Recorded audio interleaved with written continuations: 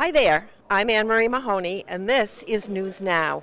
I'm here in the beautiful Town Hall Auditorium at the farewell party for Adam Dash, who is retiring from the Select Board. This is a celebration of everything that he's accomplished in 6 years, and I'm looking around at department heads and department members and committee members, and we're all here just to appreciate him and what he did while he was on the Select Board. Adam Dash, first of all, Adam, congratulations on your retirement from the Select Board. Really sad to see you go. And it's been a real honor and privilege for me to serve with you this term, the prior terms. I keep on coming back, don't I? So anyway,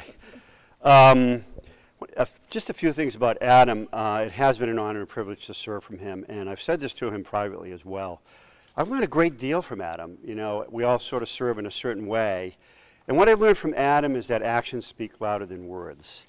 That you can't just say that you support certain individuals within our community. You have to show action. That's what I've learned from you, Adam. And the things that I think we've done together throughout the years and proving to this community and the folks that feel marginalized, because of your guidance and leadership, I think we sort of lifted them up. So thank you for that, Adam. It's been a real pleasure. We've also accomplished a lot together. I mean, Adam sort of listed a number of things that we were involved with, beginning with the pool when he ran the pool campaign, and a number of other things as well. So he has served remarkably well, an exemplary member of our Select Board, and will remember it as such in his two full terms. And I think the community owes him a huge debt of gratitude. And one thing I learned very early on in serving with Adam is that every decision he made, he's very detailed. He takes notes on his yellow pad, if you've noticed. He writes it down. He is a lawyer, of course, yeah. Is that I always felt that even when we disagreed, and it wasn't often, it was rare that we disagreed on issues, he always made decisions that he thought was best for the community. Never, ever for political gain, and that was remarkable because I think it's difficult times to serve that way when you have supporters sort of leaning in on things. You know it's not the right thing for the community, but your supporters are saying you need to vote this way. I always felt that Adam did things that was for the best interest of our community, and our community has benefited from that. So Adam, on behalf of the Select Board and on behalf of myself as a resident and all of those here today, I want to thank you for your extraordinary service as a member of the Select Board and all the years that you served. We're going to give you a little break before we start assigning you to like a dozen committees. I have so many ideas in mind, but I know you're going to take a break from everything. But I know how you are and how you feel and the passion that you feel for things here in Belmont, for the state, and a national level. I know you'll remain involved. So again, Adam, congratulations. Thank you.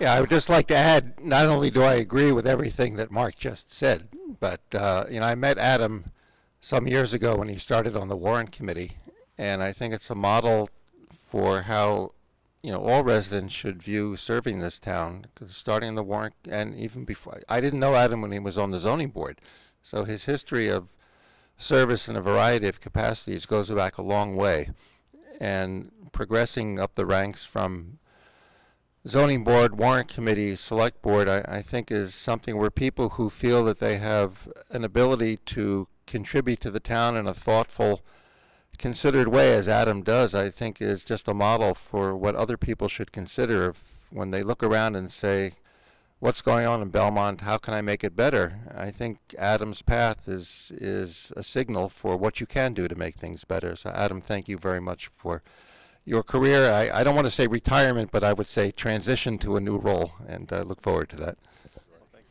I have a couple in mind.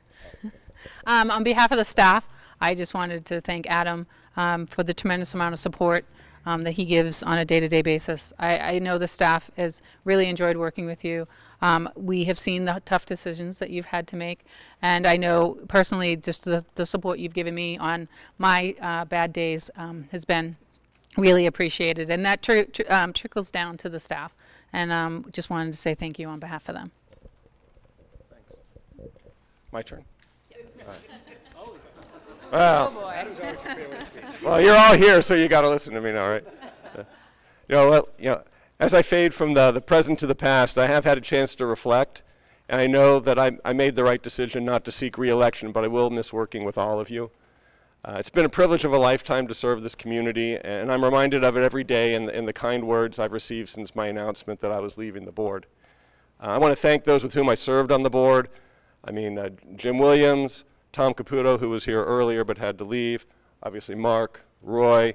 We've certainly governed through interesting times. I also want to thank town staff, which starts with Patrice Garvin, of course. She's a skilled town administrator and has been a great person to work with. All department heads and staff, who are too numerous to list by name, they're the best. The residents of this town need to know they're being served by talented, dedicated public servants. I also want to thank my campaign colleagues who got me here. I mean, Ellen Schreiber, who's here, Ralph Jones, Sarah Masucci, Peter DeZikas, Mary Lewis, David Zipkin, and many, many others. I remember in 2016 sitting around my kitchen table with Sarah and Ellen, and they're like, why do you want to run? And I went off for about an hour and a half, and they took notes. And then 2 weeks later, they came back, okay, here are the themes for your campaign, and here's what you're going to say. And I'm like, all right, so off we go. But as I go, I do want to give some advice, whether you want to hear it or not. First, please be aware of historically marginalized groups in town, and Mark did touch on this. Often I'm the only town official at various cultural events and demonstrations held by various groups, and the town needs to make sure that there's representation going forward. Secondly, I would say keep an open mind on matters until all presentations and public comments have been heard. It's fine to come into a meeting with an idea of what should be decided, but digging into a position with no possibility of change negates the whole public meeting process and does not foster public confidence in our boards, committees, and departments. Lastly, I want to remind you of my 3 rules when I first became Select Board Chair in 2018. 1, no drama. 2, be respectful of each other. 3, don't waste anyone's time. I hope you can all adopt those rules in your work with the town, and I can say it would be appreciated by those with whom you interact. And I want to leave you with this poem. Once I sat at the table and supped on the power that comes from the vote, I like to think I acted with and without a mask and inhaled the ideas that finished the task. My political part-time sentence is over. So thank you for coming today, and thank you for the honor of working with you all.